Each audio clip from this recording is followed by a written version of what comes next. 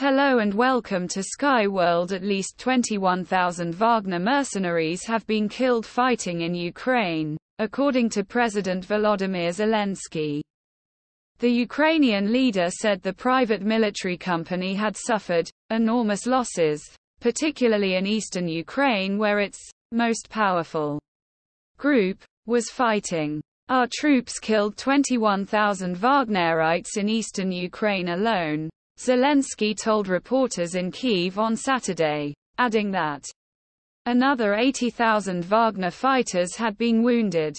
These were enormous losses for the Wagner PMC, said Zelensky, who characterized its fighters as a motivated staff of the Russian army, and mostly convicts who had nothing to lose.